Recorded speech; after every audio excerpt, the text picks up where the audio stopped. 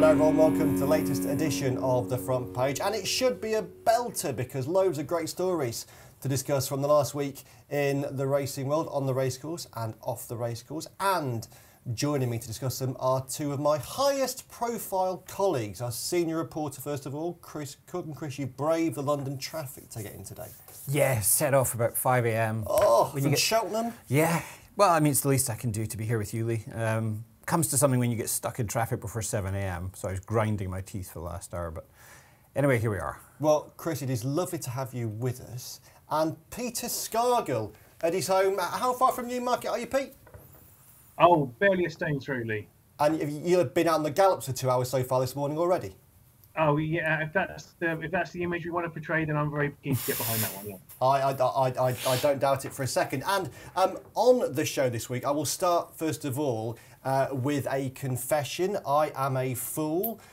For last Saturday, I backed A Plus Tard at 4-1 to win the Cheltenham Gold Cup. I'd done the same 12 months earlier. On that occasion, I wasn't a fool, albeit I did it after the Betfair Chase. This time, I am a fool, but is A Plus Tard deserving of having been dismissed by some bookmakers for the Cheltenham Gold Cup? We'll be talking about that. We'll also be making another big anti-post verdict on this occasion on a story that's vital to the future of British racing. We'll be asking the question, will the BHA now be able to run the sport with more power, with more effectiveness, following the changes to the governance structure of the sport over here?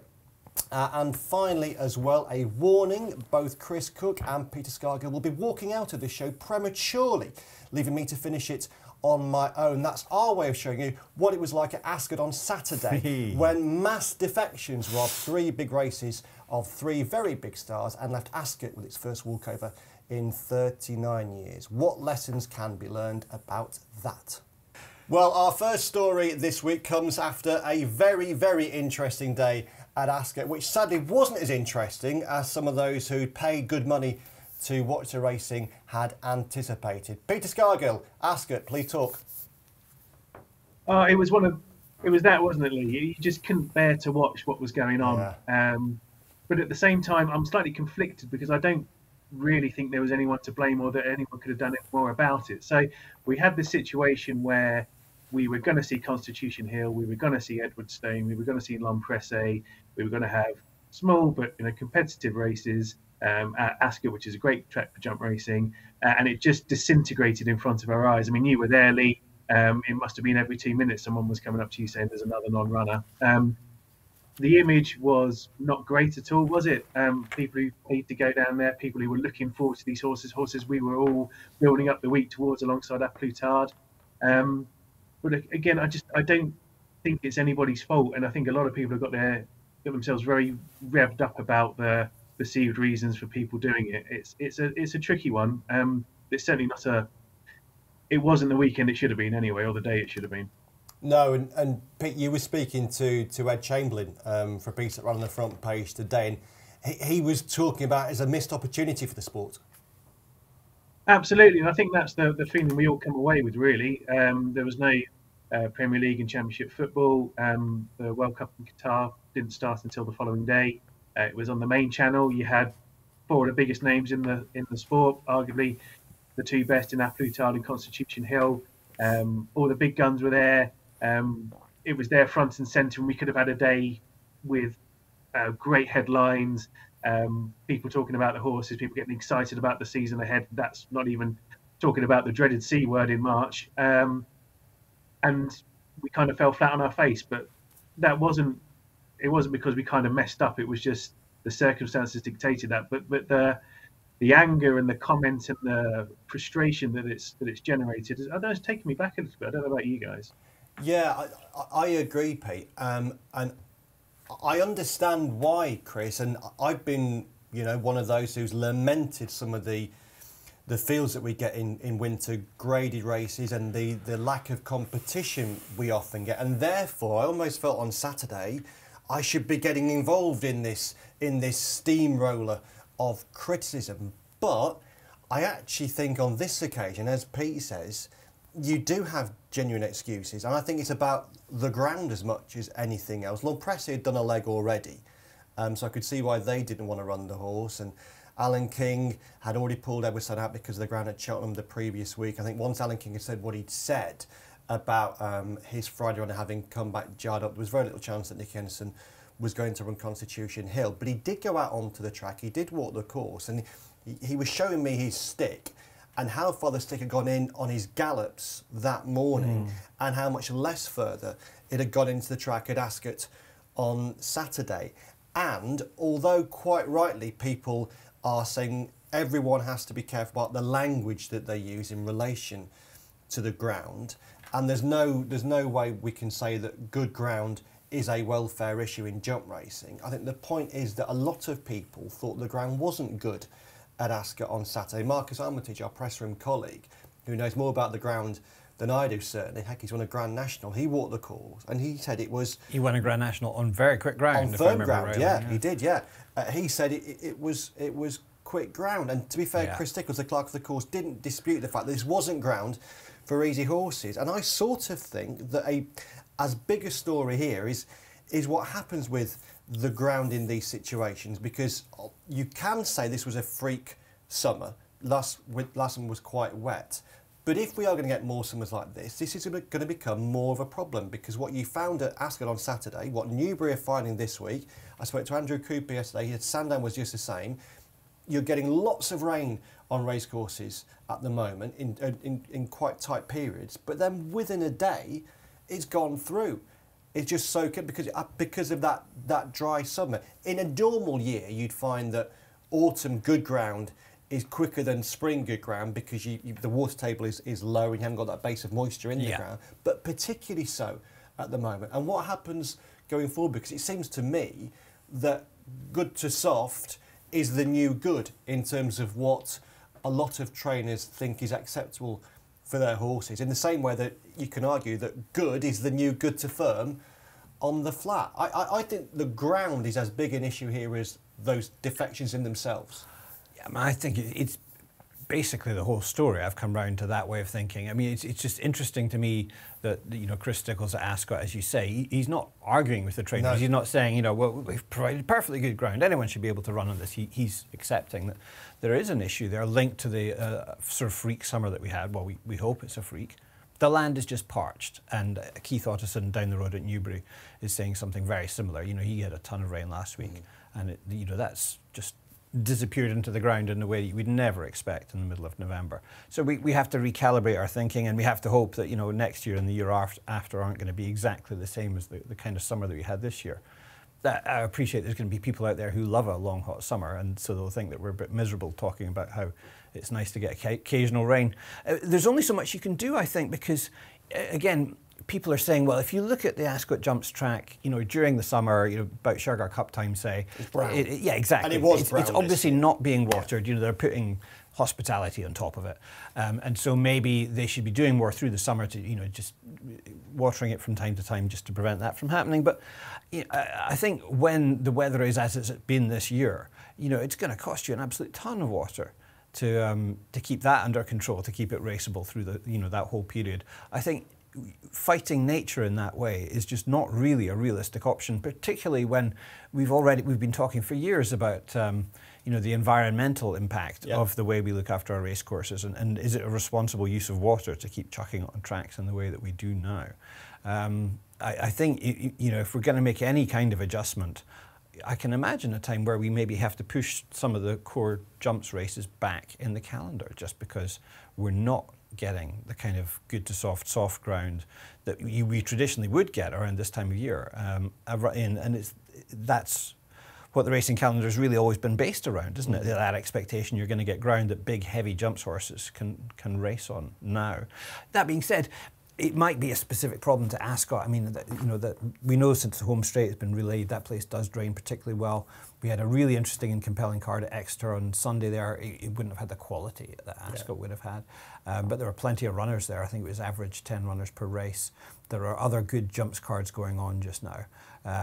So Twitter is like the worst place to be when you get a story like this, because people overreact to such a degree. You get a pile. And they ride their hobby horses, don't they?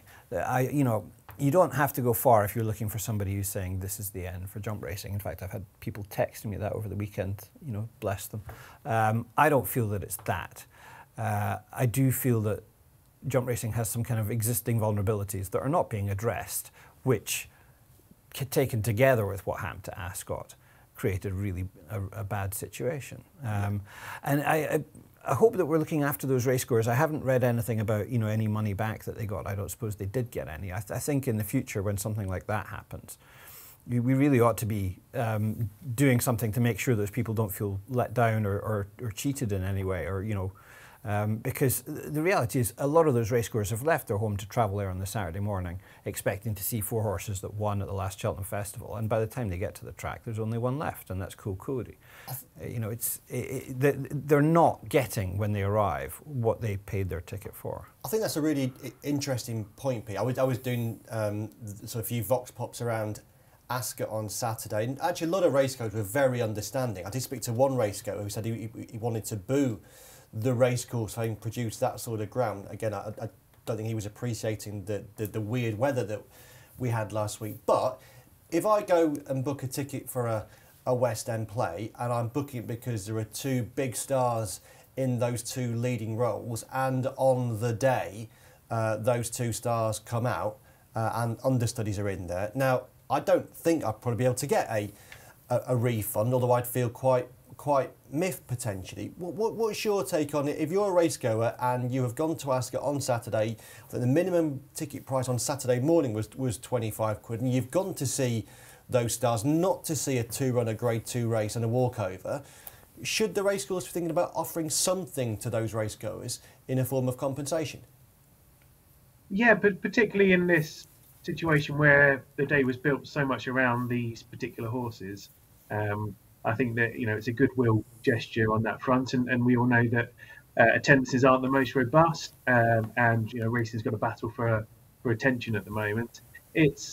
You half wonder whether some of the frustration around what happened on Saturday was to do with the general view that people might have now that everything's about Cheltenham. So when a trainer or connections do make a decision because they don't like the ground, for example, with Constitution Hill, and they, from an outside perspective, you were there, Nicky Henderson seemed to go out of his way to they explained to everyone why he didn't want to run his horse. Yeah. But then everyone's going, oh, well, this is just because it's, you know, if it was Cheltenham, it would be different, and it's, you know, Cheltenham blows everything out of the water, and it's almost like piling on people's pre-existing prejudices against the sport. That's I wonder whether that's where a lot of the anger comes from.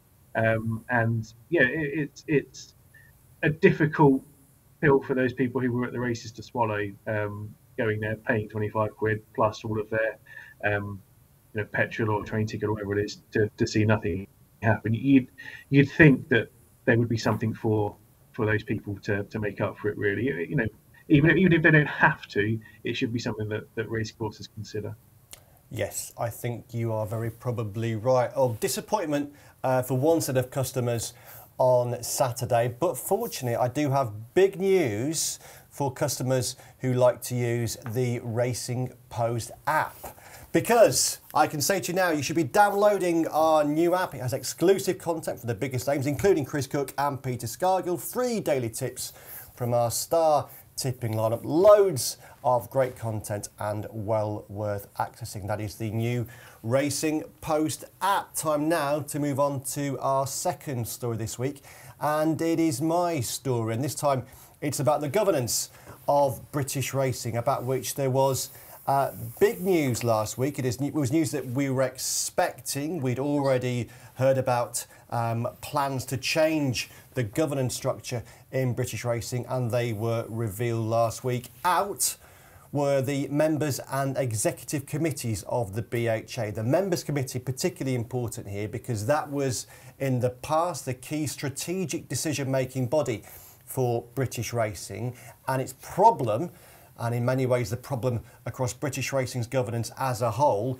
was the power of veto. You had racecourses with 3 votes on one side, you had participants with 3 votes on another, and finding agreement between those was extremely difficult. In theory, the BHA chair had a casting vote, but if a casting vote uses that vote in those circumstances, in effect you can alienate one half of the entire sport. So we have a new structure now.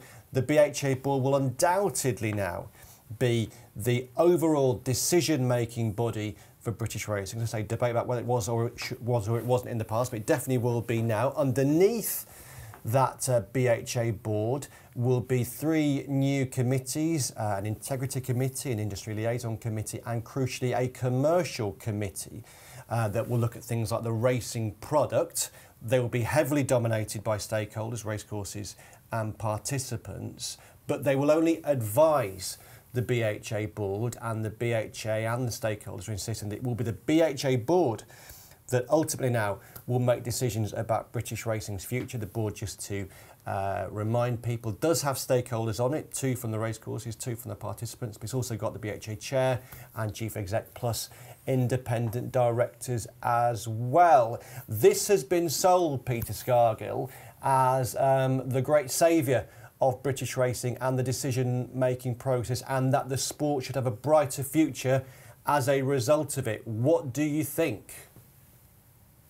What do I think? What do you think? What do I think of racing saying it's got a bright new future and everyone's going to work together? Well, I think it's a lovely idea. Yes. I think it's good that something's actually got done. I mean, Chris sat in that studio back sort of September time, frustrated at this 2-day meeting with at the time anonymous guest list. The strategy meeting. The strategy meeting, that's the one, with things seemingly not going anywhere at any speed. So look, they've achieved something's happened, and they've stripped away this power of veto, which basically led to no one ever making any decisions because of putting anything radical forward, even as our industry editor Bill Barber's written about, because they're like, what's the point of putting anything radical forward? It's going to get vetoed anyway. It seems a sensible way to work, but as ever, we'll have to see when these decisions get made. I mean, people are talking a good game, saying, "Oh, there'll be short-term pain. We all know it's for the greater good. We can plan for long-term strategy now." I want it to work. I'd like to see it work, and I hope it does lead to an industry strategy. But we'll have to see whether the tough decisions have just been pushed down a layer to these committees rather than sort of exploding at the top. That would be my view on it. Yeah. Well, it sounds like a reasoned view. Chris, I thought it was interesting that the BHA have tried to make absolutely clear that the committees, and I suppose crucially commercial committee, which will have such a wide remit, won't be able to block things from going to the BHA board. But I did think it was interesting that in the BHA's press release, they spoke about the BHA board acting on behalf of its members, in effect. And at the press conference last week, the Racecourse Association's representatives, again, were stressing that the BHA, in effect, is a sum of its parts. The BHA is owned by stakeholders. It's got 4 shareholders: the Racecourse Association, the Racehorse Owners Association, the Thoroughbred Breeders Association, and licensed personnel making up trainers, jockeys and racing staff. And I inferred from what was said there that if the BHA board doesn't act in the way that we think it should be acting, we retain the right to explode this new system and start with something new in the future. Am I being overly pessimistic in that analysis? No, definitely not, because it's still horse racing that we're talking about. I mean, it's a very valuable point to make in case anybody imagines that we're somehow gravitating towards a world which other sports inhabit, where you have like basically one person who's a kind of benign dictator pointing the way and saying, this is where we're going, chaps. It's been one of the problems up to now that the BHA has sort of felt constrained. You have to govern on behalf of everybody, and we can't get on the same page, and people are vetoing suggestions. Hopefully we're now a bit closer to a world in which somebody can put forward a suggestion, a possibility, and try and build a consensus around that and actually make progress towards that idea. But it's still the case that you have basically lots of different competing factions whose interests are not the same. And you have legally problematic issues like ownership of fixtures that's never been tested in court, and it would be fantastically expensive to test it in court to see who actually does own the fixtures. You know, it'd be really helpful to have a final ruling on that subject. I don't know if we're ever going to get there. Yeah, it's a really, basically what we're looking at is, in order to make any progress, we're looking at a really difficult, tricky, taxing work of diplomacy. And there are some people involved at the top of the BHA who would give you hope that, you know, perhaps they might be able to achieve something in this area. That's going to take time, and it's going to inevitably look like a fudge, whatever we end up with. But, you know, perhaps that's what racing has basically decided that it wants. You know, it doesn't want to be dragged in one particular direction that's going to cause significant pain for any one of its sectors. In particular, I think, you know, the racecourses talk about, you know, well, we almost take our share of the pain. But I think when it gets to the stage of outlining a particular sum of pain that you, racecourse A, is going to have to absorb, you know, that's the time when we'll find out whether people are actually prepared to swallow any of this, or if they just buck and kick and prevent anything from happening. So, I mean, it's a case for two cheers, I think. You know, this was necessary work. It gives us hope, but it doesn't necessarily mean that anything is going to be different in the future. I think Chris's point there is key, Pete, in the sense that both sides, the participants and the racecourses, have said last week that they acknowledge that this new system, whereby the BHA board has the decision-making powers, the ultimate decision-making powers, will result in either one of those sides, presumably both on those sides' occasions, getting bad news and not getting what they want. Now, in the past, when they've not got what they want, they've had that power of veto, and they've been able to stop things progressing. They won't have that now. I suppose key is, how will they react if that happens, or if it keeps happening? What's your take?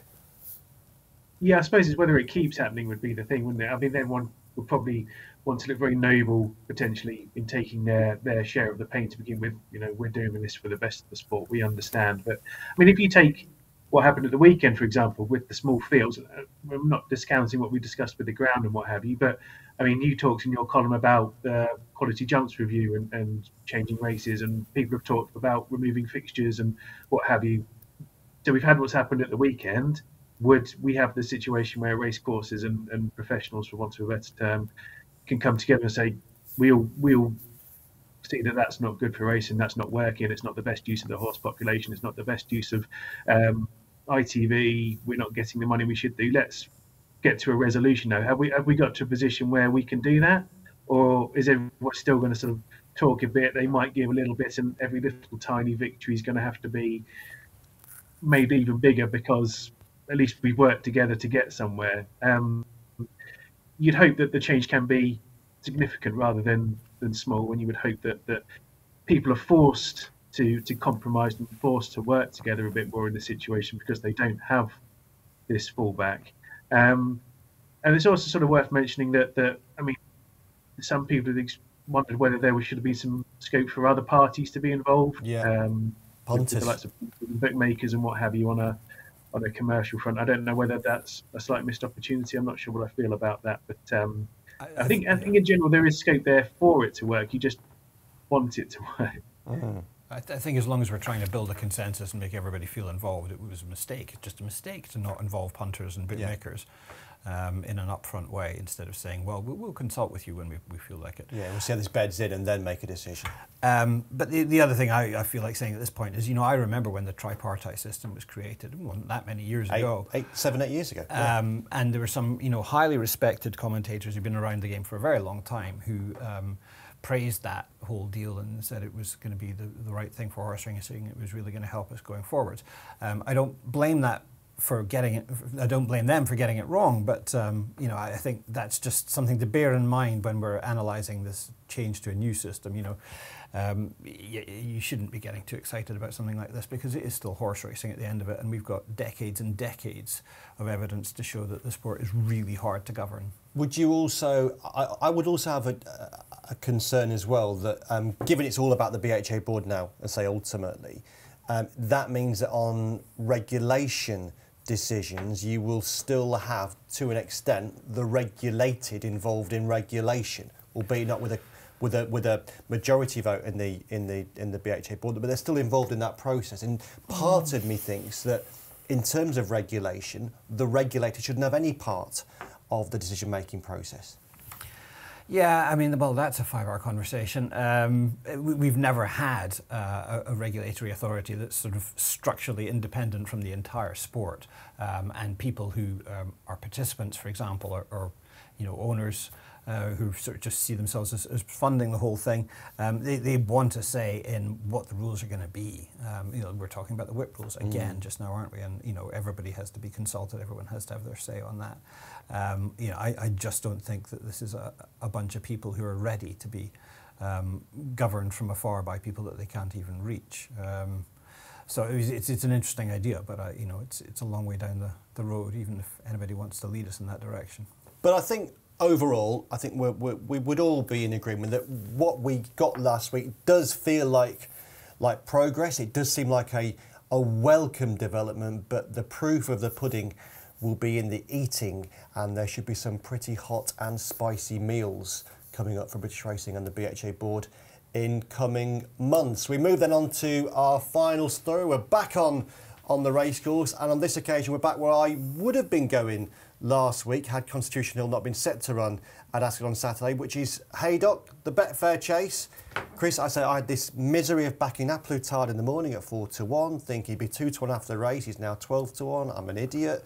What about A Plus Tard? I mean, could still win, obviously. He could still win. Unfortunately, I backed him with the bookmaker that is now the biggest price about A Plus Tard, which means my cash-out option is the most miserly. So I don't know what to do. Should I stick or should I? Well, you've got to let it ride now. Yeah, I think I do. You can't cash out 3 days later for an instant loss. Poor A Plus Tard. I still find it slightly baffling, I must say. I mean, and that for me is nearly the most interesting part of this race, with respect to connections of Protectorate, who could be the Gold Cup winner, put up a career best, and they were all delighted. That was a really important moment for people like Dan Skelton winning the Betfair Chase for the first time. And those owners had a big day. They also have Hitman, Jed Mason, Alex Ferguson. But yeah, I mean, A Plus Tard, the last time we saw him, he was a really impressive winner of the Cheltenham Gold Cup. If you judge it on Racing Post ratings, it's like historically one of the best Gold Cup winning performances there's been. Yeah, the final fence to the line, he was extraordinary. Yeah. Although I think that was exaggerated to some extent by the fact that Manel Endo just stopped to nothing, who was in second place. But, I mean, fundamentally, as I say, but if you go by RPR, he's £1 behind Cotto Star's second Gold Cup win, which was the better of the two. So an extraordinary performance in March, and then he comes out in the middle of November and fails to complete the course for the first time. I mean, that's actually the first time that A Plus Tard hasn't run in the first three in his entire career. And I feel kind of bad about it myself, because I wrote a big long thing to fill up page 2 of Saturday's paper about how there was just no case for going against him. And makes sense to me. Yeah, Protectorate drifts to 15-2 and wins like a good one. Look at one of the reasons why I backed him. So I thought about it a lot, and I mean, watching the race, there's almost no time where you're thinking, this is great, this is definitely going to happen. I don't know if you felt the same way. Yeah, watching it from Ascot, I thought, particularly on that second circuit, I didn't think Rachel Blackmore ever looked really happy on the horse. I didn't think he was jumping particularly well either. He wasn't making mistakes, but he wasn't whizzing over his fences. That was the giveaway for me too. Like, especially if you watch last year's race, the difference is marked. Because he's sort of soaring over these fences, and it looks like he's not having to put it all in, and he looks in control and comfortable and happy. Whereas this time, he's sort of brushing through the top. He was putting in extra strides even on the first circuit on occasion, and jumping out to the right. So although sort of Rachel's kind of sitting there sort of icily still, in that sort of Jamie Spencer-esque sort of way that she has sometimes, it was fairly clear from like a mile out that she might not be sitting on a great deal. And so he pulls up, doesn't he, after the first fence in the home straight. Going into the fence, she was giving him slaps down the neck and really encouraging him forward. And he took an extra stride and went through the top and slowed down very quickly. Which was something that she mentioned in her post-race comments, how easy it was to pull him up when she made that decision, which is all very discouraging. I think probably when you're looking for culprits, number one is the ground, and there might not even be a number two. I mean, he has, as people have pointed out, he's run big races on soft, even heavy ground in the past. But those were at distances short of this. So you're talking about 2 mile, 2.5 mile races when he was a different kind of horse, before he sort of grew into the stayer that we now know. And he's a very strong stayer at 3 miles, but this was easily the worst ground that he's tackled since he's been stepped up to that sort of distance. So I think you've basically got a heady combination of small horse, up and trip, bad ground, and he's not had a fun time jumping out of that, and he's run out of puff. You could also talk about, and this is speculation, because Henry de Bromhead hasn't said anything about this, but it might be the case, I was thinking this through, that when he came over for the Betfair Chase last year, it's the first time that he's tackling that race. It's his first time that he's starting off his season in Britain rather than at home. And it might be that they had him proper ready for that race last year, whereas this year they know it's a race he can win because he hacked up last year. They might have just kept a little bit back for themselves, knowing there's a long season ahead. They might not have worked him quite so hard in the build-up to this year's race, thinking, we've got a bit in hand here, realistically. And so maybe that's part of it as well, that it's possible he hasn't done quite as much as he had done by this stage last year. I mean, that's just something that was in my mind, speculating about how it would be if I was training the horse, what I would be thinking. I don't suppose we'll ever get sort of confirmation one way or another on that. Henry has said that the horse seems to be fine. He can't work out what might have gone wrong. There's nothing, evident in the horse's health. So you would think there's every chance he'll go to Leopardstown next month, get better ground in a race that he's run well in the past, and put up a big performance. I certainly hope so, because he's a star horse. He's still pretty young. We want him to come back, but you look at that race on Saturday, you think that might take a bit of getting over. Pete, you've been brought up with horses. I was not brought up with horses, but I did read someone once say that horses are not machines, which means that you can forgive them one bad run. How concerned would you be if you were in the A Plus Tard fan club right now, and what would your diagnosis of that performance at Haydock be? Oh, I wouldn't be particularly concerned unless I was you, Lee, with my not particularly good anti-post bet. Yeah. Otherwise, I mean, my old man obviously trains horses, and he's talked about horses having sort of viruses or even sub-viral issues. So, like things that are so small they can't even really be picked up. And when a horse is put under pressure, like they are in races more than they ever are at home, that can trigger that, and the horses can stop, like A Plus Tard did at the weekend. It could be something as simple as that. It's been a milder autumn, and little bugs and stuff go around, and it wouldn't necessarily show up in a scope, or a horse wouldn't come back with anything obviously wrong with him. Henry de Bromhead and the team know him inside out. I'm sure that he will be in fine condition next time. It's almost, you forgive this run, like you say, all things go wrong with horses. We put our expectations onto them, not the other way around. So if he goes and performs next time in the Gamble Chase, it'll be fine, and there's nothing to worry about, sort of thing. If he goes and produces another poor performance, then all of a sudden you're saying, well, why is this happening? Is there something underlying? Did he explode at Cheltenham, and as a result, that was his big performance? And it's sometimes difficult for horses to get back up to that level again when they go to the racecourse. I mean, that's again speculation at this stage, but it's suddenly, it kind of opens up the Gold Cup market in a way, doesn't it? The Cheltenham Gold Cup market, because there's been a reaction that the Galopin des Champs is now even shorter for the Gold Cup, and then sort of A Plus Tard's out with these other horses like Presse and others. So I don't know. It should make for a more interesting few months ahead. I think if he'd just bolted up, whilst it would have been good for you, Lee, it might not have given us such a good narrative, to use that word. Tell you what, before you just go on to Protector, not good for anyone who backed Galopin des Champs for the King George last week, when his odds collapsed from 8-1 to 9-4. Yeah. And then we hear Willie Mullins on Sunday say he hasn't really got any intention of running the horse in the race. No, and Brave Man's game's like 11 to 10-5. I mean, it's a very tricky business following the money, isn't it, in anti-post betting? I think in jump races, anti-post betting works well at sort of the 5 to 7 to 8 days out from the race, when you have a fairly clear idea of who actually is going for the damn thing. What about Protectorate for the Gold Cup? Yeah, well, you've got to take him seriously. I would tend to think if you're going to have a bet now in that market, probably A Plus Tard would be the way to go, because people overreact, don't they, to one race, and so Protectorate's shortened and A Plus Tard has gone out to, I mean, 12s with one firm, 9s, 10s with others. I remember about this time last year saying Manila Endo is a good bet for the Gold Cup at about 10 to 1. That, you know, I still think that wasn't a bad way to go, but it didn't work out. I didn't get paid. I think probably I'll be keeping my powder dry as far as the Gold Cup market's concerned. I don't feel as bullish as you about taking 4 to 1 4 months in advance about anything, really. But it's interesting, you know, that I don't think there's one standout performer in that. You know, we're going to have a good Gold Cup again, hopefully, if all these horses stay fit.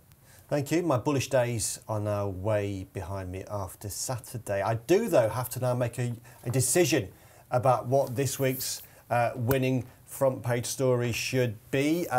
Pete, I was at Ascot on Saturday. I was wrapped up in that story. I was absorbed in that story. And as a storytelling journalist, I was delighted to be at Ascot, not Haydock in many ways. And I think particularly the ground thing and whether this is a long-term issue now, both in terms of what ground conditions will be and what conditions trainers are happy to run top horses on. I think that makes it a big story.